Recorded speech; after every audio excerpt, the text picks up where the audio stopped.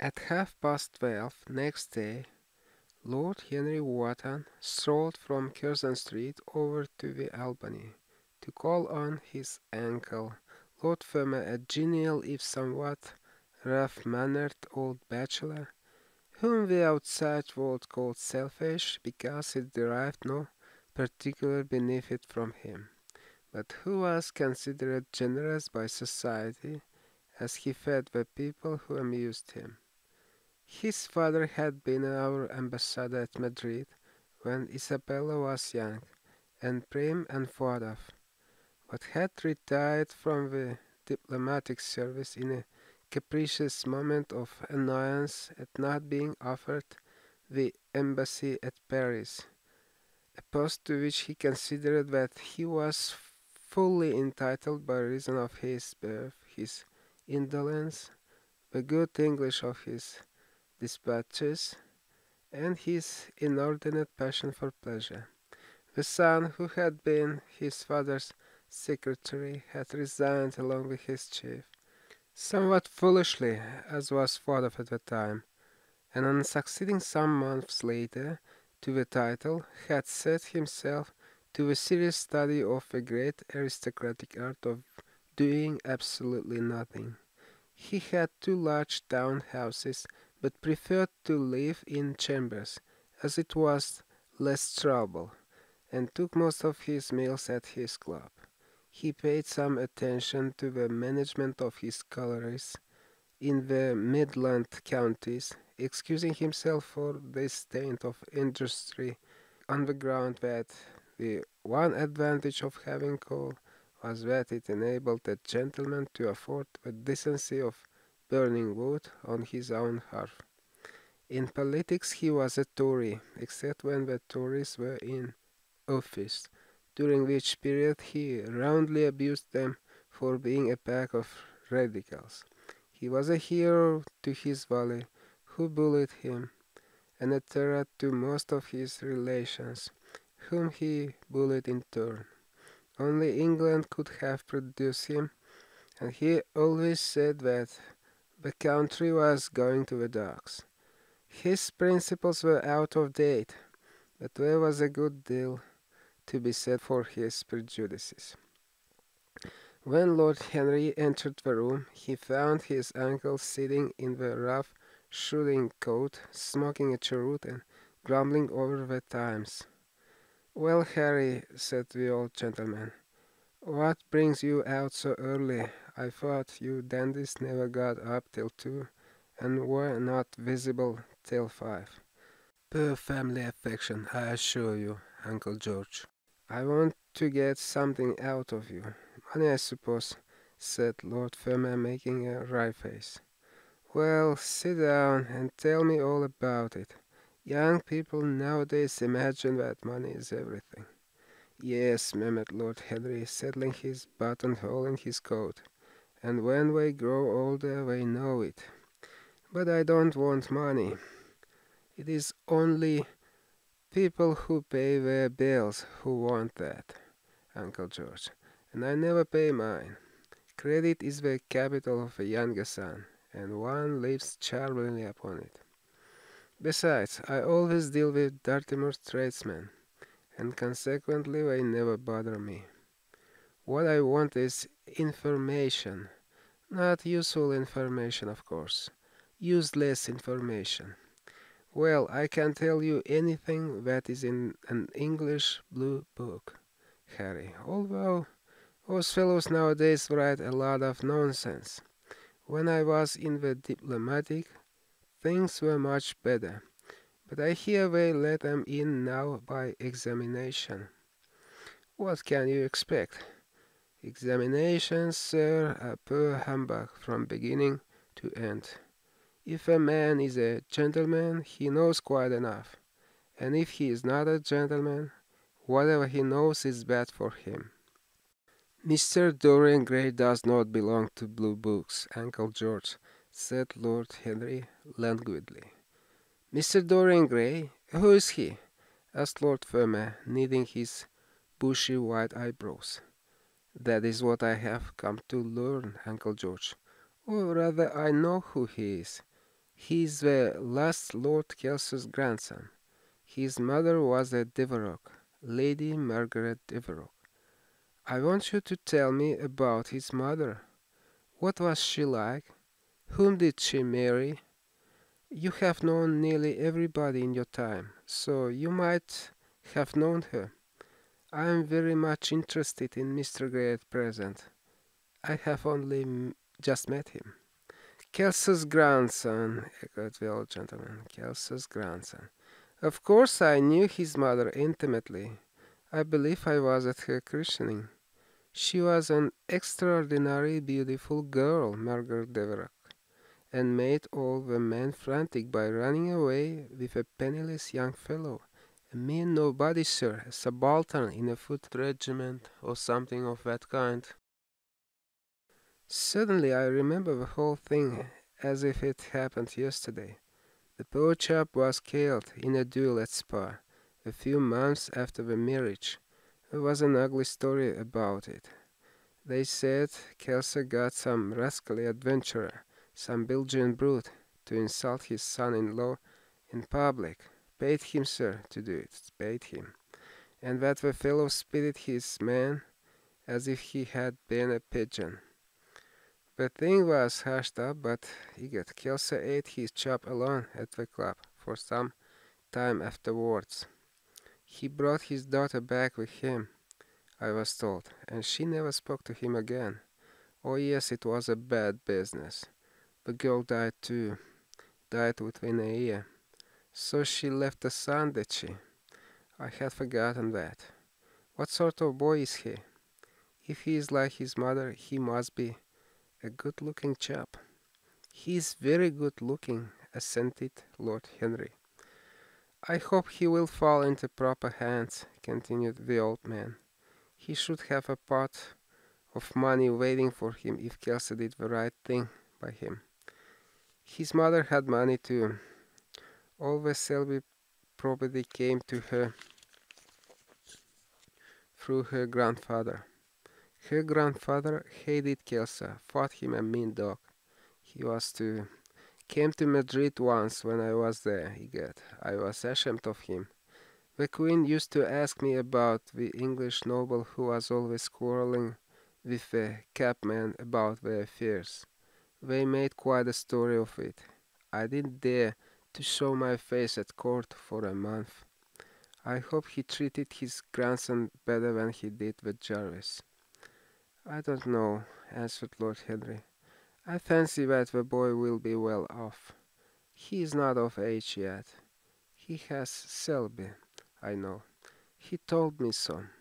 And his mother was very beautiful. Margaret Devereux was one of the loveliest creatures I ever saw, Harry. What on earth induced her to behave as she did, I never could understand. She could have married anybody she chose. Carlington was mad after her. She was romantic though. All the women of that family were. The men were a poor lot, but egad, the women were wonderful. Carlington went on his knees to her, told me so himself. She laughed at him, and there wasn't a girl in London at the time who wasn't after him. And by the way, Harry, talking about silly marriages, what is this humbug your father tells me about Dartimer wanting to marry an American? Aren't English girls good enough for him? It is rather fashionable to marry Americans just now, Uncle George. I'll back English women against the world, Harry, said Lord Fermain, striking the table with his fist. The betting is on the Americans. They don't last, I'm told, muttered his uncle. A long engagement exhausts them, but their capital at a steeplechase. They take things flying. I don't think Dartimer has a chance. Who are her people? Grumbled the old gentleman.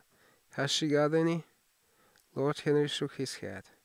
American girls are as clever at concealing their parents as English women are at concealing their past, he said, rising to go. They are pork packers, I suppose. I hope so, Uncle George, for Dartimer's sake. I'm told that pork packing is the most lucrative profession in America after politics. Is she pretty? She behaves as if she was beautiful. Most American women do. It is the secret of their charm. Why can't these American women stay in their own country? They're always telling us that it is the paradise for women. It is. That is the reason why, like if they are so excessively anxious to get out of it, said Lord Henry. Goodbye, Uncle George.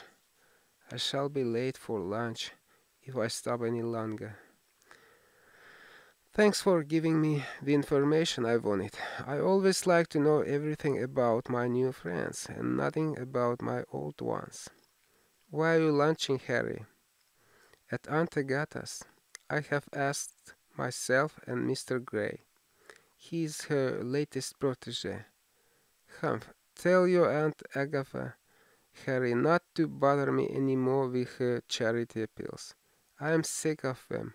Why the good woman thinks that I have nothing to do but to write checks for her silly fads. All right, Uncle George, I'll tell her, but it won't have any effect.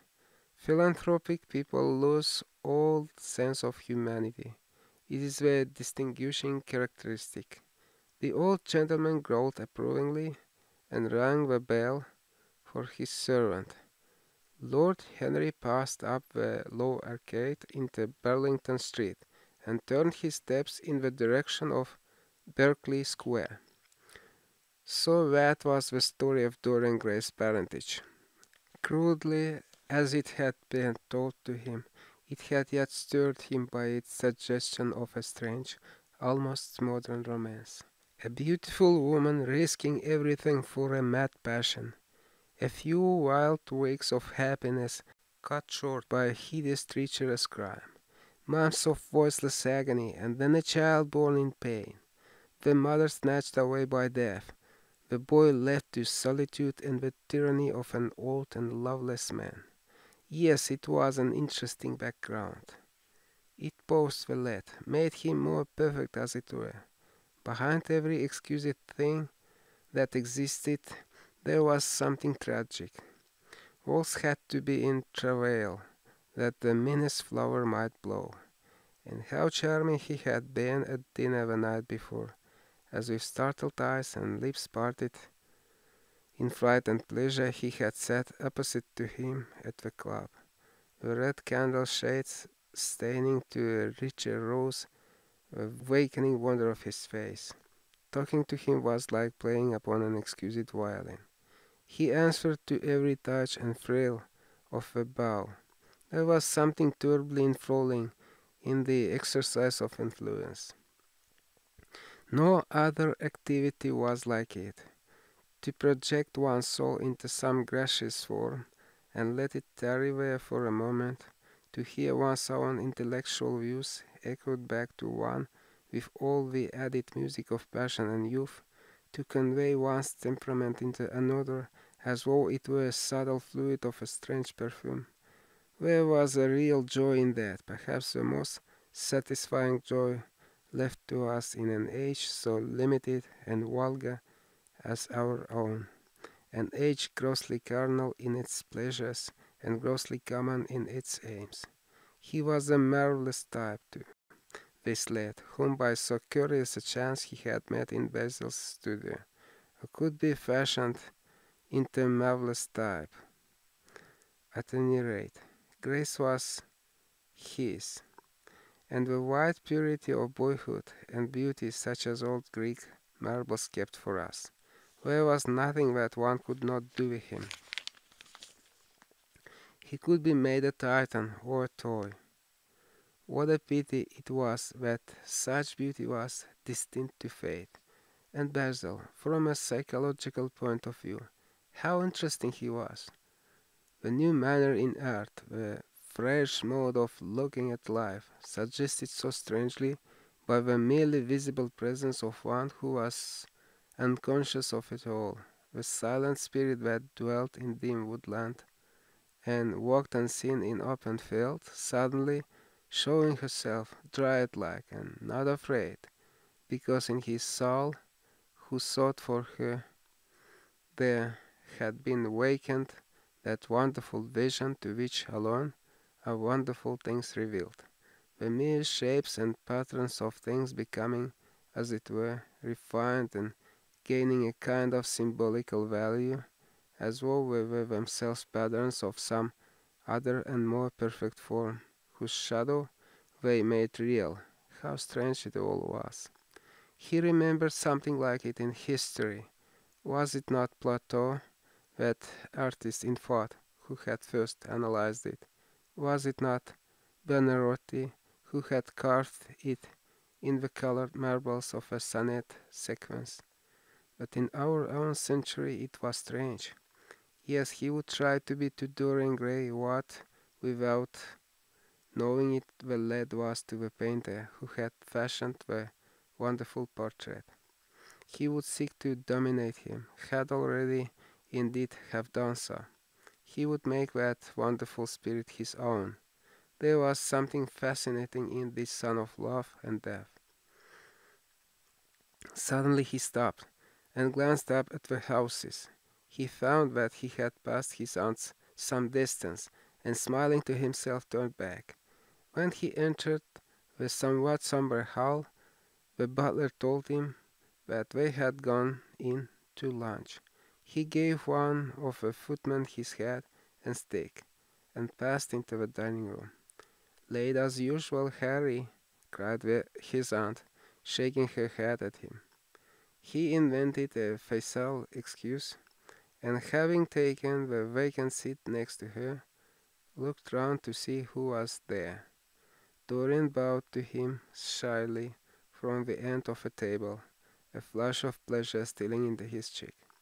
Opposite was the Duchess of Hurley, a lady of admirable good nature and good temper, much liked by everyone who knew her, and of those ample architectural proportions that in women who are not duchesses are described by contemporary historians as stoutness.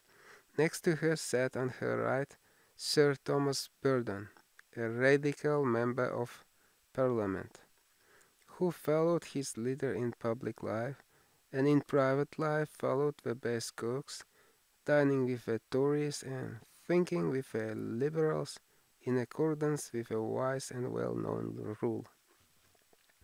The post on her left was occupied by Mr. Erskine of Treadley, an old gentleman of considerable charm and culture, who had fallen, however, into bad habits of silence, having, as he explained once to Lady Agatha, said everything that he had to say before he was 30. His own neighbor was Mrs. Vandeleur, one of his aunt's oldest friends, a perfect saint amongst women, but so dreadfully dowdy that she reminded one of a badly bound hymn book. Fortunately for him, she had on the other side Lord Fodel, a most intelligent middle-aged mediocrity, as bold as a ministerial statement in the House of Commons, with whom she was conversing in that intensely earnest manner, which is the one unpardonable error, as he remarked once himself, that all really good people fall into, and from which none of them ever quite escape. "We're talking about poor Dartimer, Lord Henry," cried the Duchess, nodding pleasantly to him across the table. "Do you think he will really marry this fascinating young person? I believe she has made up her mind to propose to him, Duchess." "How dreadful!" exclaimed Lady Agatha. "Really, someone should interfere. I am told on excellent authority that her father keeps an American dry goods store," said Sir Thomas Burdon, looking supercilious. "My uncle has already suggested pork packing, Sir Thomas." "Dry goods? What are American dry goods?" asked the Duchess, raising her large hands in wonder and accentuating the verb. "American novels," answered Lord Henry, helping himself to some quail. The Duchess looked puzzled. "Don't mind him, my dear," whispered Lady Agatha.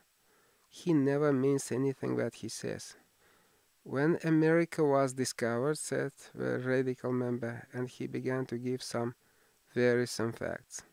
Like all people who tried to exhaust a subject, he exhausted his listeners. The Duchess sighed and exercised her privilege of interruption. "I wish to goodness it never had been discovered at all," she exclaimed. "Really, our girls have no chance nowadays. It is most unfair." "Perhaps after all America never has been discovered," said Mr. Erskine. "I myself would say that it had merely been detected." "Oh, but I have seen specimens of the inhabitants," answered the Duchess vaguely. "I must confess that most of them are extremely pretty, and they dress well too. They get all their dresses in Paris. I wish I could afford to do the same. They say that when good Americans die, they go to Paris," chuckled Sir Thomas, who had a large wardrobe of humorous cast-off clothes. "Really? And where do bad Americans go to when they die?" inquired the Duchess. "They go to America," murmured Lord Henry. Sir Thomas frowned. "I'm afraid that your nephew is prejudiced against that great country," he said to Lady Agatha. "I have travelled all over it in cars provided by the directors, who in such matters are extremely civil. I assure you that it is an education to visit it." "But must we really see Chicago in order to be educated?" asked Mr. Erskine plaintively. "I don't feel up to the journey." Sir Thomas waved his hand. "Mr. Erskine of Treadley has the vault on his shelves. We practical men like to see things, not to read about them. The Americans are extremely interesting people. They are absolutely reasonable. I think that is their distinguishing characteristic. Yes, Mr. Erskine, absolutely reasonable people. I assure you there is no nonsense about the Americans." "How dreadful!" cried Lord Henry. "I can stand brute force, but brute reason is quite unbearable. There is something unfair about its use. It is hidden below the intellect." "I do not understand you," said Sir Thomas, growing rather red.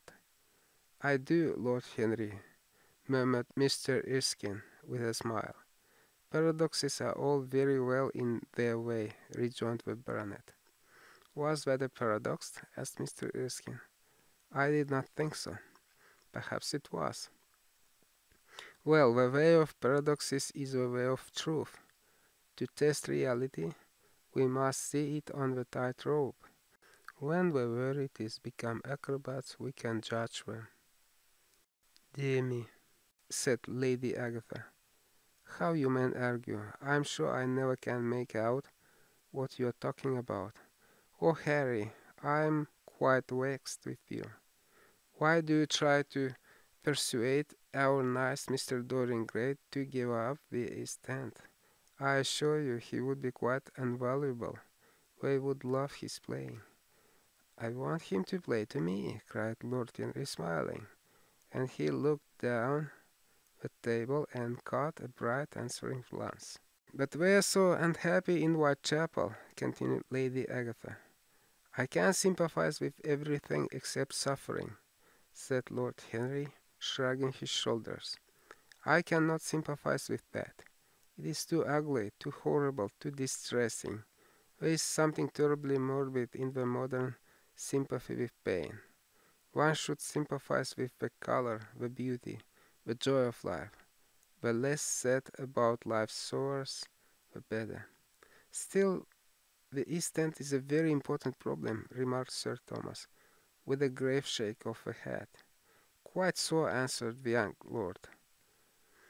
"It is the problem of slavery, and we try to solve it by amusing the slaves." The politician looked at him keenly. "What change do you propose, then?" he asked. Lord Henry laughed. "I don't desire to change anything in England except the weather," he answered. "I am quite content with philosophic contemplation. But As the 19th century has gone bankrupt through all over expenditure of sympathy, I would suggest that we should appeal to science to put us straight. The advantage of the emotions is that they lead us astray, and the advantage of science is that it is not emotional. But we have such grave responsibilities, ventured Mrs. Vandeleur timidly. Terribly grave, echoed Lady Agatha. Lord Henry looked over at Mr. Erskine. Humanity takes itself too seriously. It is the world's original sin. If the caveman had known how to laugh, history would have been different. You are really very comforting, warbled the Duchess. I have always felt rather guilty when I came to see your dear aunt, for I take no interest at all at the East End. For the future I shall be able to look her in the face without a blush. A blush is very becoming, Duchess, remarked Lord Henry. Only when one is young, she answered. When one old woman like myself blushes, it is a very bad sign. Ah, Lord Henry, I wished you would tell me how to become young again. He thought for a moment. Can you remember any great error that you committed in your early days, Duchess? He asked, looking at her across the table. A great many, I fear, she cried. Then commit them over again, he said gravely. To get back one's youth, one has merely to repeat one's follies. A delightful theory, she exclaimed. I must put it into practice. A dangerous theory, came from Sir Thomas's tight lips. Lady Agatha shook her head, but could not help being amused. Mr. Erskine listened. Yes, he continued, that is one of the great secrets of life. Nowadays, most people die of a sort of creeping common sense, and discover when it is too late that the only things one never regrets are one's mistakes. A laugh ran round the table. He played with the idea, and grew wilful, tossed it into the air, and transformed it, let it escape, and recaptured it, made it iridescent with fancy, and winged it with paradox. The praise of folly, as he went on, soared into philosophy, and philosophy herself became young, and catching the mad music of pleasure, wearing, one might fancy, her wine-stained robe and wreath of ivy, danced like a bacchante over the hills of life, and mocked the slow Silenus for being sober. Facts fled before her like frightened forest things. Her white feet trod the huge press at which wise Amar sits, till the sipping grape juice rose round her bare limbs in waves of purple bubbles, or crawled in red foam over the vat's black, dripping, sloping sides. It was an extraordinary improvisation. He felt that the eyes of Dorian Gray were fixed on him, and the consciousness that amongst his audience there was one whose temperament he wished to fascinate, seemed to give his wit keenness, and to lend color to his imagination. He was brilliant, fantastic, irresponsible. He charmed his listeners out of themselves, and they followed his pipe laughing. Dorian Gray never took his gaze off him, but sat like one under a spell, smiles chasing each other over his lips, and wonder growing grave in his darkening eyes.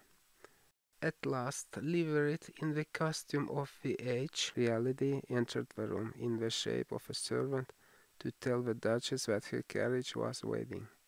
She wrung her hands in mock despair. How annoying, she cried. I must go.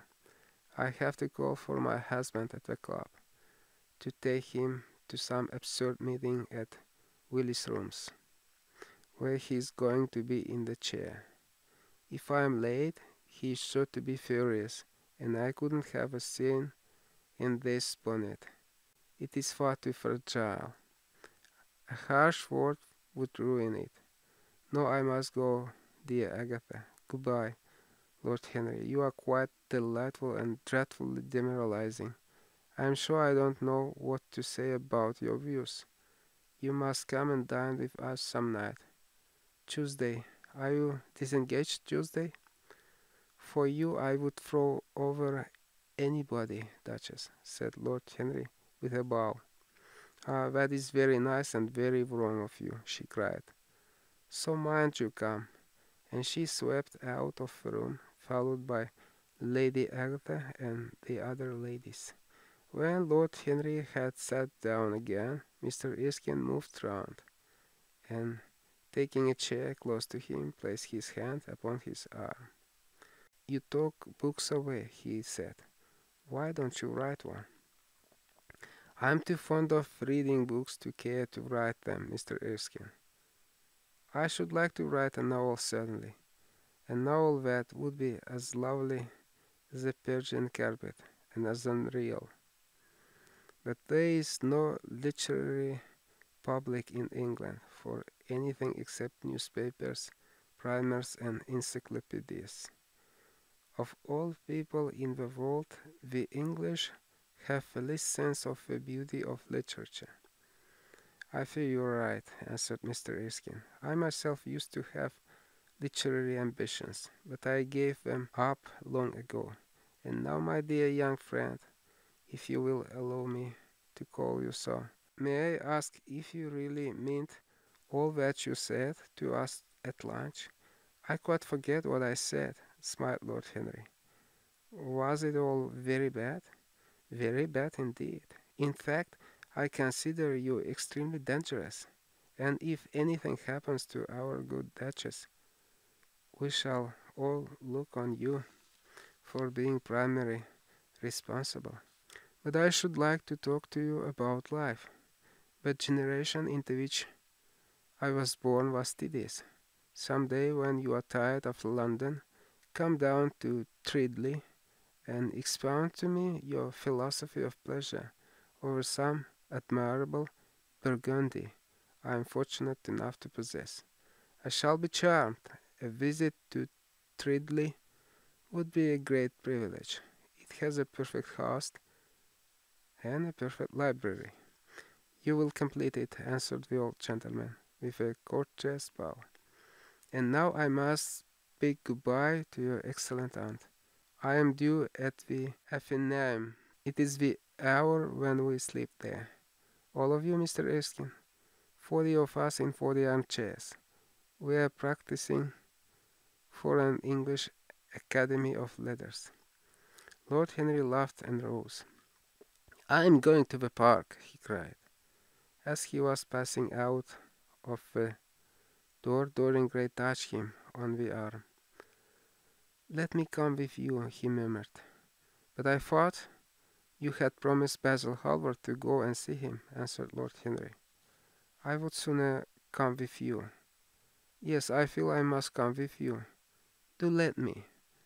And you will promise to talk to me all the time? No one talks so wonderfully as you do. I have talked quite enough for today, said Lord Henry, smiling. All I want now is to look at life.